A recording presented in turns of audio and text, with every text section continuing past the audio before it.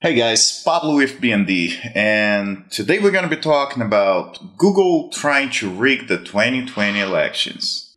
And the reason why maybe tomorrow I won't have a channel anymore. So I don't know if you guys are a part of what's going on right now, but there have been a lot of development on some videos that came out and all about Google actually talking about rigging the elections. And okay, they didn't directly say they're gonna rig the elections, but they will change their algorithm to move people's opinions towards the Democrats and not the Conservative Party. So I'm just hit a couple of things with you guys. So this is from the website New American. They have a few websites covering that right now. And it says, Google is gearing up to defeat Trump in 2020. A new expose from Project Veritas showed that Google is working to defeat Donald Trump in 2020.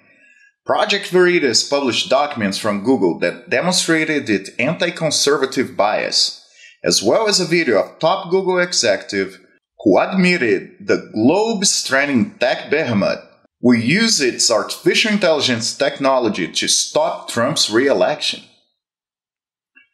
And yet another whistleblower told Project Veritas that what Google means by fairness isn't what users mean, and the anti-Trump work at the company includes rigging the autocomplete feature of its search engine to favor the hard left. AI attack.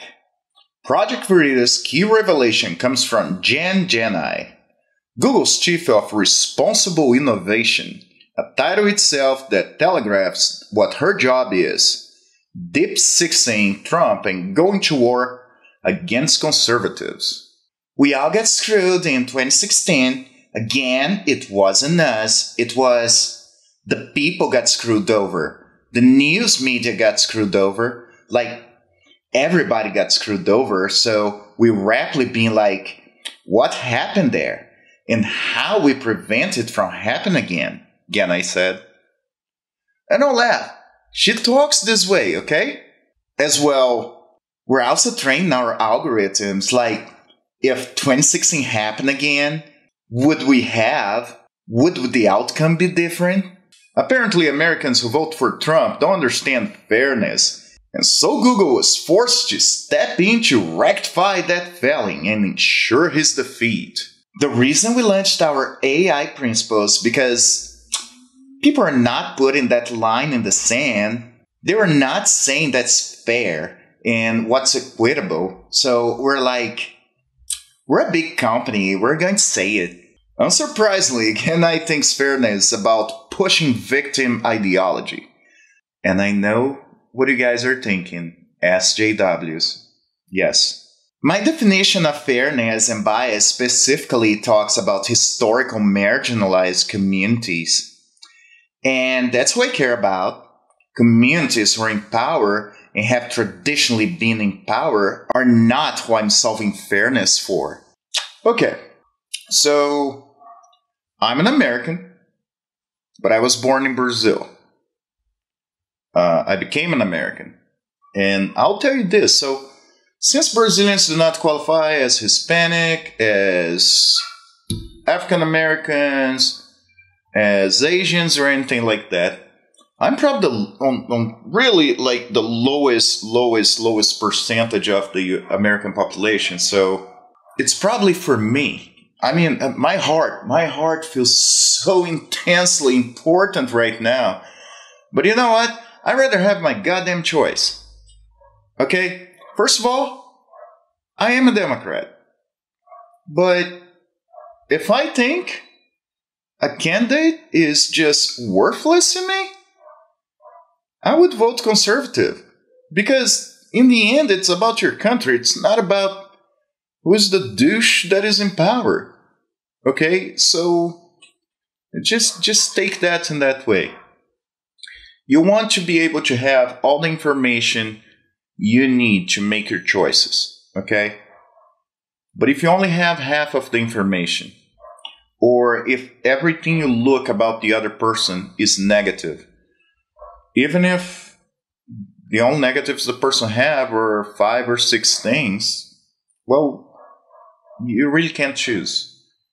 And us as a nation, the most important thing on any free nation, the whole entire world, is pretty much their right to choose their president and their representatives. So when someone rigs an election, it's taking that power from you. Okay, we talk about dictatorships, we talk about all that stuff, but that's what dictators do. They tell you who to choose, and they don't give you an option. Alright? So, let me keep going here. Jenai correctly observed that the same people who voted for the current president who do not agree with our definition of fairness. And whatever her love for Democratic president candidate Elizabeth Warren, Jenai is concerned about her plan to break up Google because Trump might be re-elected. Alright, so I just want to show you guys something. I've been doing some tests on YouTube and Google, and some of that have to do with one of my next videos. It's just a lot of stuff's coming up, a lot of important stuff that I'm trying to cover. And one of the things is, everybody hears the expression mansplaining. So, but also there is the expression women's planning. So I decided to search YouTube for women's planning. And that's what YouTube did to me. Let's open a new session. So, alright. Women's planning. Women's work. Oh, what? So the only one that is showing first is the one I actually had searched yesterday. So it wasn't a suggestion from YouTube or Google, that was what I wrote. And it outcompleted as mansplaining. Now if I write Trump, everything that shows about Trump is mostly negative. And by no means, I mean, there should be so much positive stuff with everything that is being reported on the news and all. But even if that was something about him as a businessman, something else should have showed up, okay? Now, when I write Elizabeth Warren, I just need to put 2 letters and she appears on the autocomplete. I don't know, I could be trying to say El Mariachi or something like that, no? And everything is good about her. I guarantee there's at least one news station that is not on her favor, okay? But somehow, she's a perfect person because Google and YouTube are making sure to tell you that. My only problem with this is taking people's choice away. And Google's trying to shut a lot of people down. I mean, you guys, I'm going to leave links below, but you should check TheQuartering. I'm going to try to link the exact videos that he's trying to cover that. But what Google does when you comment on things like I'm doing and as he does, they just shut you down. Like, people don't even know you exist if someone else doesn't, refer you, because YouTube will not definitely refer you because you're reporting on something that they don't want you to know. So, I mean, you don't need to refer my video. If you do, would be great. But check TheQuartering. Check out this guy. He's having a hard time. He has like 500,000 followers, over 500,000. And I know his numbers because I check his channel a lot. When he reports about that issue, he's getting a lot less views, and it's not by people's choice. It's just not showing. And on top of that, what I know probably going to happen is my revenue going to be cut as hell for actually talking about this issue. And that's the same thing that everybody who does are having issues with. And that's why you have about 1 or 2 people discuss that issue on the internet right now on YouTube, because Google would just screw you over on that. So keep that in mind. It doesn't matter if you're a Democrat. It doesn't matter if you're conservative. you still should believe in the system, right? I mean, that's what gives you the freedom. That's what makes the United States be the best country in the world.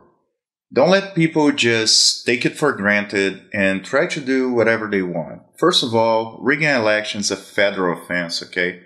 Sure, you can do it in a certain way that you can't really call it rigging, but don't let people or companies do that. Honestly, that's how dictatorships start. That's how, that people in World War II, yeah, they try to tell you what to do and what to think. That's pretty much that. So, share this video, give me a like, leave a comment, check out TheQuartering and every other channel that is actually covering that kind of stuff. Give them your support. Thank you very much for watching. If you guys got to this point in the video, thank you very much. I know I'm not the best reader. And most when they're literally transcribing exactly what the person said, and the person sounds like grew up in, I don't know, the valley. And I'm sorry if I offended anybody with, oh my God, I don't know. Well, yeah, I do that. I'm sorry, I love to do voices. I love to mess with people. That's my thing. Everybody have their thing. That's me, okay? Again, hey, subscribe to the channel. Leave me a like. Leave me a comment. And if you Google and YouTube don't kick me out of the platform, I'll be seeing you guys tomorrow again. Thank you very much. Have a good night.